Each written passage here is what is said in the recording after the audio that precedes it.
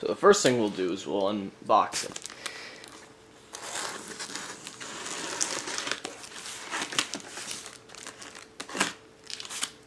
Again, look at that. Razor knife just comes right through. That's beside the point. Inside, another box. They didn't even bother to close the tab.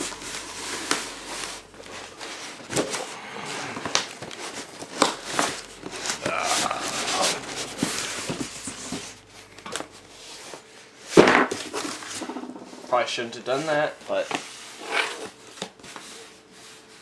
let's open that. Comes the little instruction manual. And wow, it's actually in English. From what other people I heard, it's in Chinese. Little pad of foam here. Soldering iron stand. And heat gun accessories, soldering accessories, heat gun stand. Here is the unit itself. Very nice. Oh shit, I probably shouldn't have dropped that. Ceramic. Ugh. Heat gun. Now, the heat gun's a lot lighter than I thought it would be. The whole system is a lot lighter than I thought it would be. This is an extra heating element for the soldering iron. I'm going to stick that back in the styrofoam. And, yeah, it's a soldering pen. And here I have no idea what these are. Anything else in the bottom of the box? Nope, so you can just set the box aside. Okay, so this is what we have. A word of caution here. Before you do anything like turn it on, oh, I probably shouldn't be banging this around, but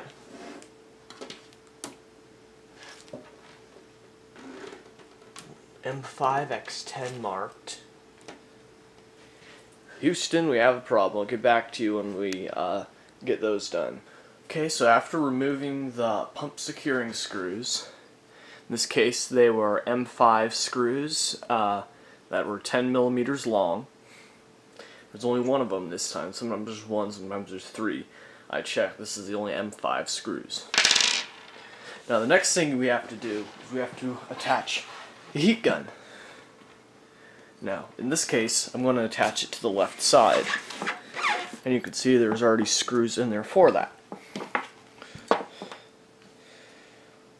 So now what I'm going to do is I'm going to unscrew these two M3 screws. Yes, the Chinese are quite fond of metric. I'm going to use one of these screws to hold it in place so I can get the second screw in. In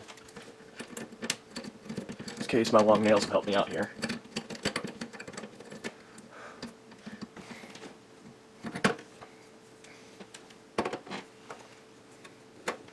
Make sure that this docks up here correctly. And you can see it fits perfectly in there. Although, in practice, you're supposed to have them the other way.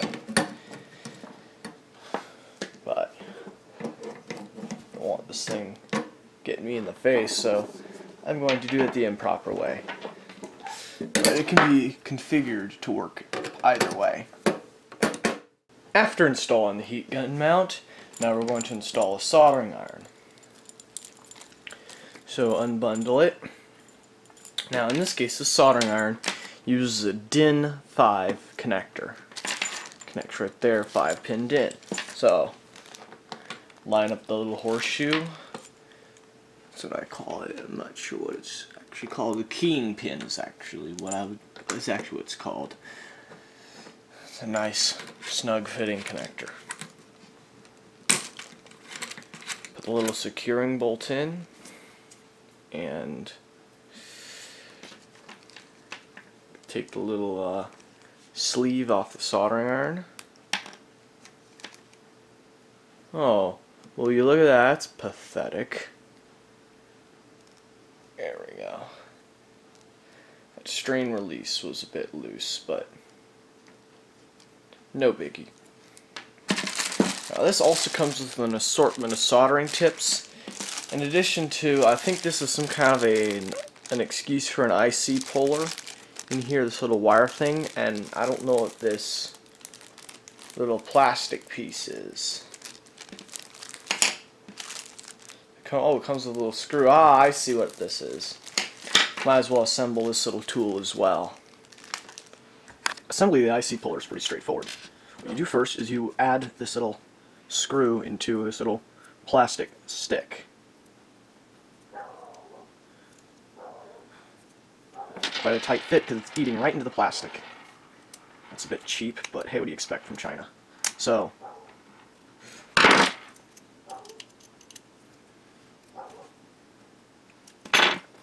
now do not screw it in completely, as you need to slide this little tongue piece thingy, whatever it is called, the wire piece. And there we go. Looks menacing. Now, we've got the soldering iron holder. This is much bulkier than the heat gun holder, but kind of cheesy. It does have a piece of what looks like galvanized steel on the bottom. This way, solder drippage won't eat straight through your plastic. The soldering iron just goes in like that. Though it's a bit loose if you want a snug fit, pull back this little rubber sheath. Just a little bit. You don't have to do it by much. And that fits snugly. It's better if I show it on the camera. And then, yeah, this little strain relief thingy keeps coming out. I should put a little daub of glue there or something. Maybe not. But yeah, you'll wet the sponge when you're soldering, and I think it's about time we test it out. Okay, first we'll do a smoke test. Smoke test is where you plug it in and see if it explodes.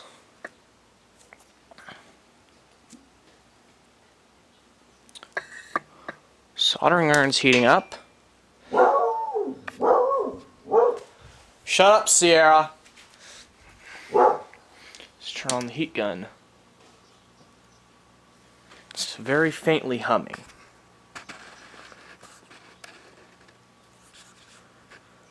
Kind of hard to see because the light's hitting it, but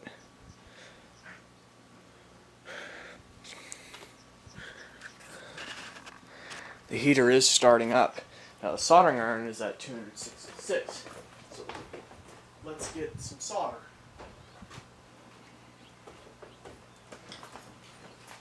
In this case, going to be using common tin lead solder.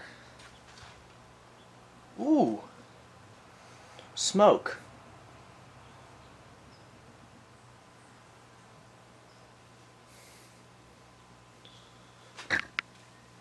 That ain't no good.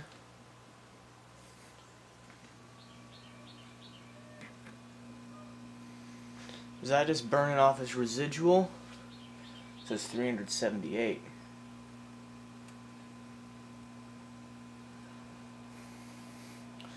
Well, let's see if the soldering iron works good. Yeah, that ain't no good smell.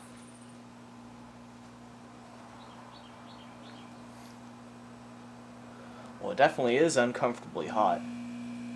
Turn up the compressor a little bit. Ooh, yeah! Lots of heat gun.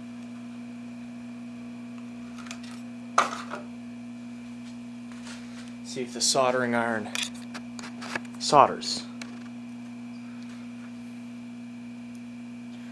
Ah, and yep, it does melt solder. Go pss, pss. Clean the soldering tip a little bit. So yeah, it works pretty good for the soldering iron. Let's shut that off because that's not what I'm really after. Oh, I shut off the heat gun. I'll just turn off the soldering iron. Oh, I forgot to put a tip on the heat gun.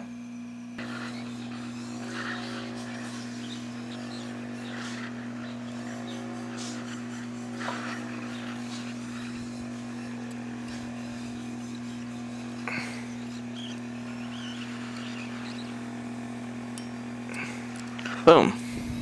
There you go. You see that package just got dislodged? Ow. Probably shouldn't be touching that because it's still 350 degrees Celsius. So, there we go. As you can see, the heat gun works for surface mount reflow. I hope you guys liked this video. Don't forget to like, comment, and subscribe. And we'll see you then. Bye.